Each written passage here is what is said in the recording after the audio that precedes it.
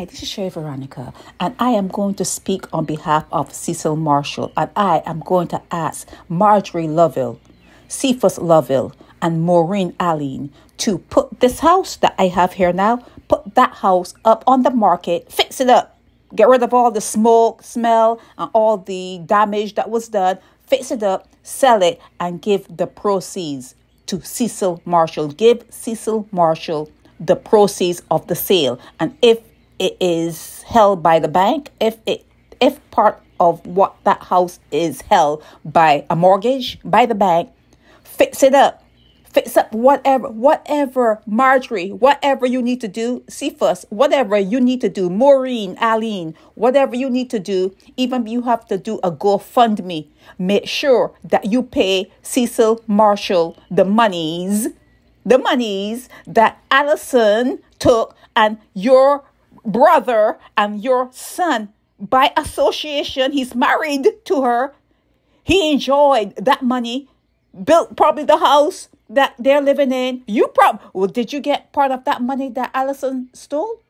Marjory and Cephas, Maureen, did you partake in the distribution of that money that Allison stole? What I want you to do, and I'm here on behalf of Mr. Marshall, I want you to do a GoFundMe. If the proceeds from the house doesn't cover what is owed, make sure you do a GoFundMe. Make sure, since you're all sad and since you all know that, that these were good people.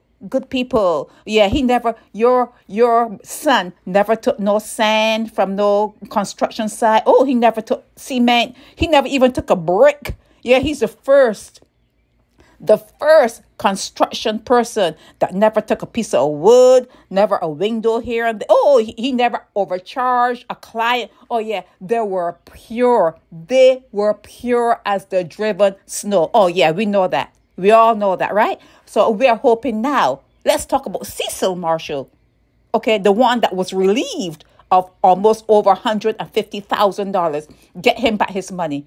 Do whatever you need to do so that your family members that decided to leave the earth can meet their maker and have you as emissaries. They can have you here on the earth as people who are going to clean up. You're going to clean up the mess that they left behind by making sure that Cecil Marshall gets his money back so that when they meet their maker, so that when Allison and all the others meet their maker wherever they went to, that at least they can, whoever is in charge of all of this can look back and say, okay, your family members in the other world, in the bottom of the world, in the depths of the world, your family members cleared up your karma.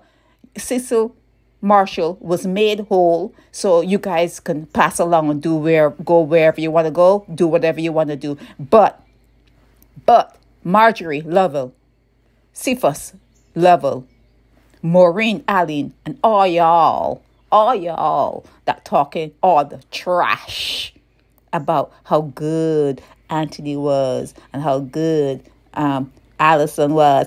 All of you need to make sure that you put money together. You didn't mind when she stole it. You didn't mind. You weren't in the news then. Make sure that you put money together and clear up this earthly debt that they left behind, and make sure that your family members can, pass through and meet their maker and go on to where they need to go. Okay, it's up to you now. Sherry Veronica.